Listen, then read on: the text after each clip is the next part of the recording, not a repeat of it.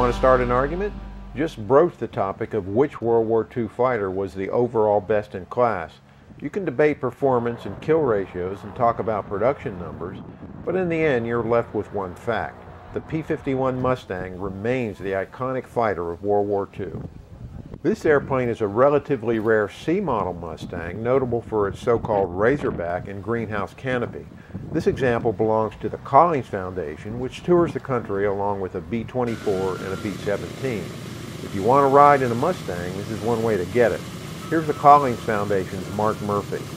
The particular P-51 that we have behind us here is a P-51C Mustang. This was built in 1942. And it didn't actually get delivered until 1944. This one flew over in Europe, and it was crashed during a training mission. There's a couple differences about this Mustang over the typical D model, which is the teardrop canopy. This one is the Razorback model. There's only about 6 of them left in the world, and this particular one is the only one in the world with a full set of dual controls, which allows us to do flight instruction out of the back seat.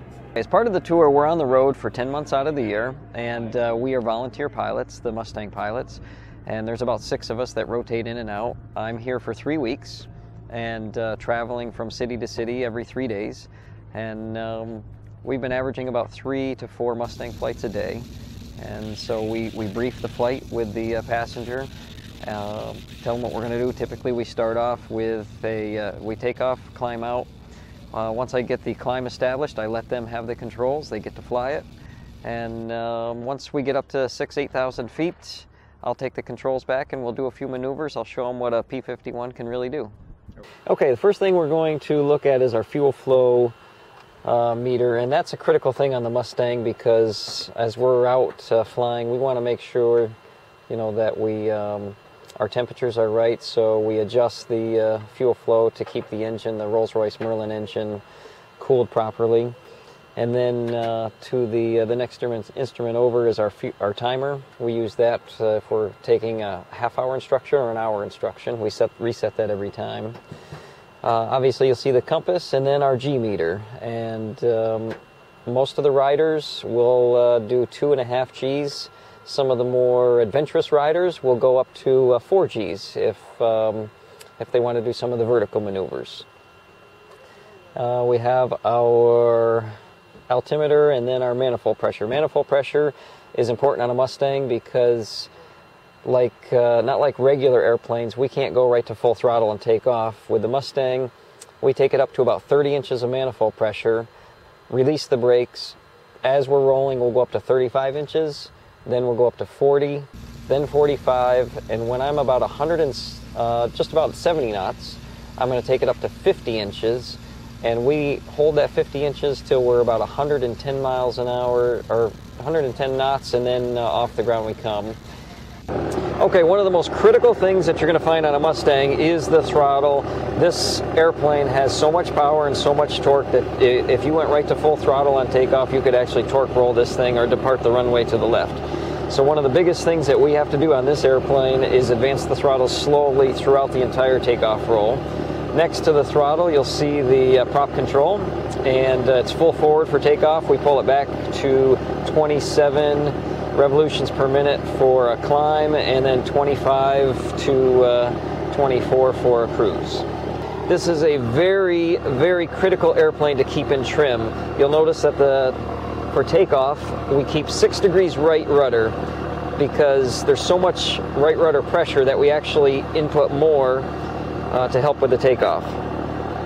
Once we get to cruise, I can trim the rudder to neutral, but part of my landing checklist is to put it back to 6 degrees right in case I had to do a go around.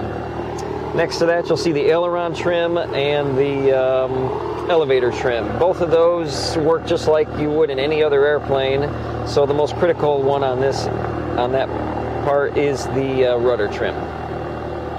If you go back a little further, you're going to see the rammed and unrammed air, and that's something that we really always leave in the rammed position.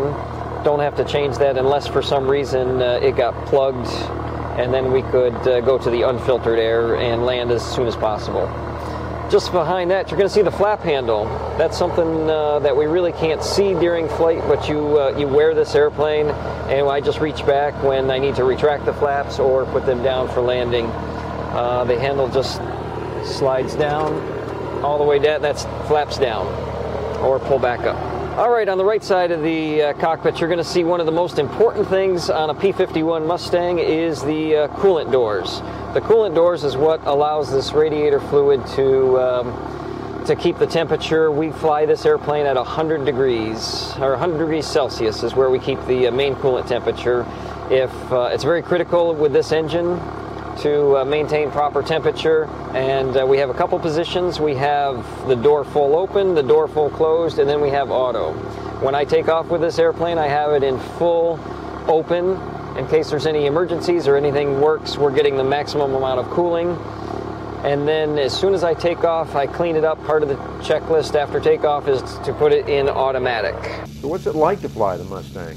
We took a brief flight with Steve Gustafson, who flies left wing for the Aeroshell T6 team and who also flies for Collings. The Collings Betty Jane has a back seat with full controls and instrumentation. For many pilots, the Mustang might not quite be what we expect. It's not exactly fingertip light on the controls, and it has so much power that you'd better be fast on your feet to counteract torque effects with rudder. Visibility from the back seat is somewhat constricted, but it's better from the front. It's also hot, uncomfortable, and just stupid noisy, but then aren't airplanes supposed to be? You can find out more about the Collings Foundation tour dates by logging on to collingsfoundation.org. For AVweb, I'm Bertorelli. Thanks for watching.